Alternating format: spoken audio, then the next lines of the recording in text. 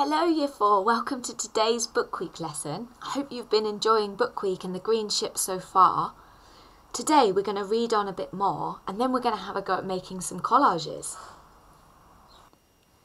Yesterday we saw all sorts of places around the world where they've been voyaging on the Green Ship. Let's see what happens next.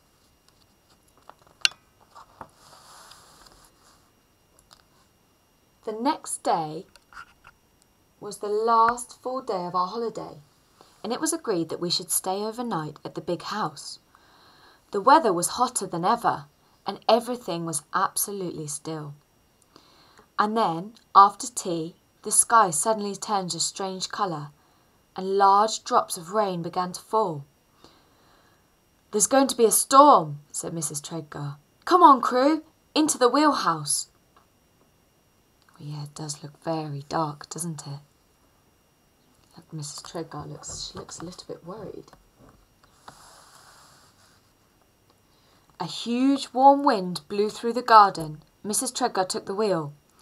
"What would the captain have done?" she said. "Steer into the eye of the storm, that's it, steer into the eye of the storm." Ah yes, look, the wheelhouse, that must be that little cabin on the ship. I wonder if they can all fit in there all right. Mrs. Treadgar taking the wheel. Steering into the eye of the storm. And what a storm it was! There were huge claps of thunder. Lightning crackled across the whole of the sky. See them there hiding. The purple and the browns and the blacks of the storm. Does look like a very fierce storm, doesn't it?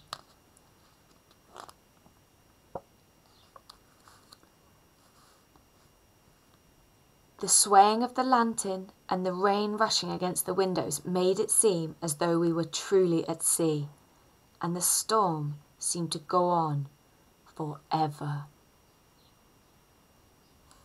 Wow, see how the masts are bent backwards in the wind, and see the rain lashing across the page.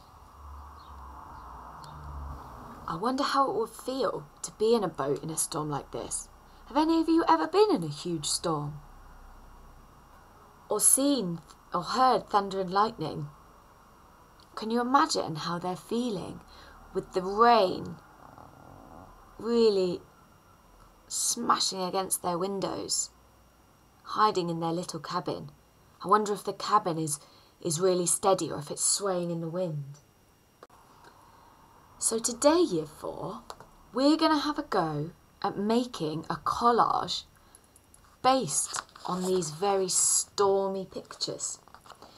So first, we need to think a little bit about Quentin Blake's illustrations. And that will help us with our pictures. So do you remember yesterday we looked at the colours that he used in his illustrations? And he had lots of pinks and yellows and colours that really brought out happy feelings and calm. What colours is he using here? He's got lots of grey and black and sort of dark greeny blue, hasn't he? What about this one? Oh yes, this one's got lots of purples in it that really show the stormy clouds, don't they? I wonder why Quentin Blake put both these illustrations in. This one here with the lightning, and then this one here that's much darker, isn't it, with the rain and the wind. Why do you think he did both? I wonder if it might be to show the progression of the storm and the different stages of a storm, maybe. I wonder what sort of things, these pictures, what do they make us think we might be able to hear? Suppose you might hear the wind whistling, or the rain,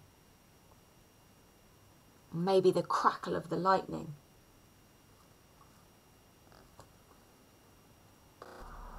Which of these pictures has a bigger impact on you? Do you enjoy more the lightning and the purple sky? Or do you like this sort of dark, and I find it a bit more terrifying, this one. Very serious, isn't it? It shows us how the storm felt like it was going on forever. Find out your book, your version of the green ship, and have a really good close look at these two illustrations. And now we're going to start thinking about our stormy collages. Okay, so we are going to have a go at making some collages of the storm. So in the book that you've got at home, have a really good look and decide what aspects of the different pictures you really like. Do you like the lightning? Do you like the ship? Do you want to have a ship in there? Do you like the rain or the way that you can see the ship blowing in the wind?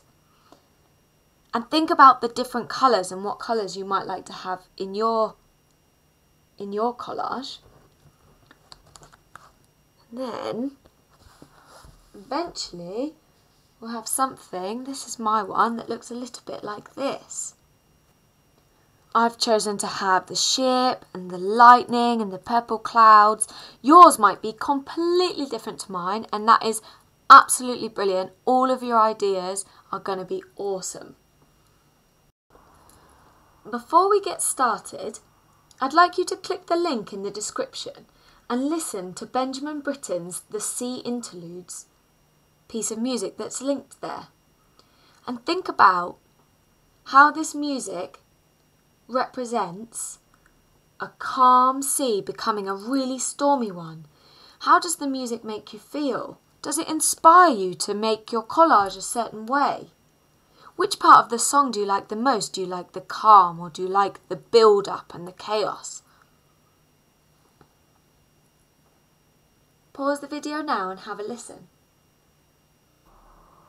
In your packs you will have a slippery fish full of different materials for your collage that our lovely Mrs. B put together for us. Thank you, Mrs. B.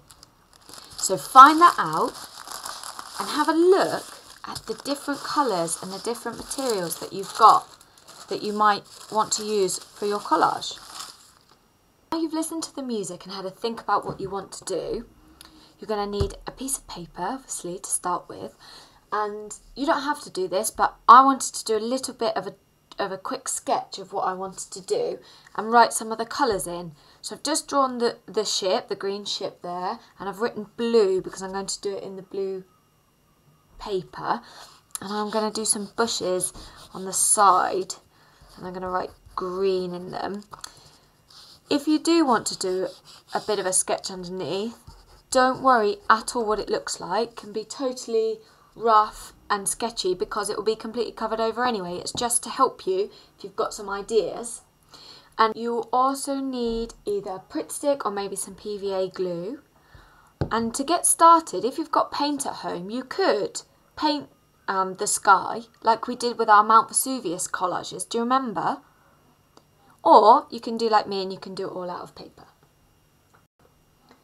So to start, I'm going to start with the sky, and I'm going to make it totally black, a bit like in this illustration to start off with, and then build colours on top. So I'm going to start with this black paper and just start sticking it onto my collage. Just put some glue on there and just going to start sticking the paper down, building up my collage.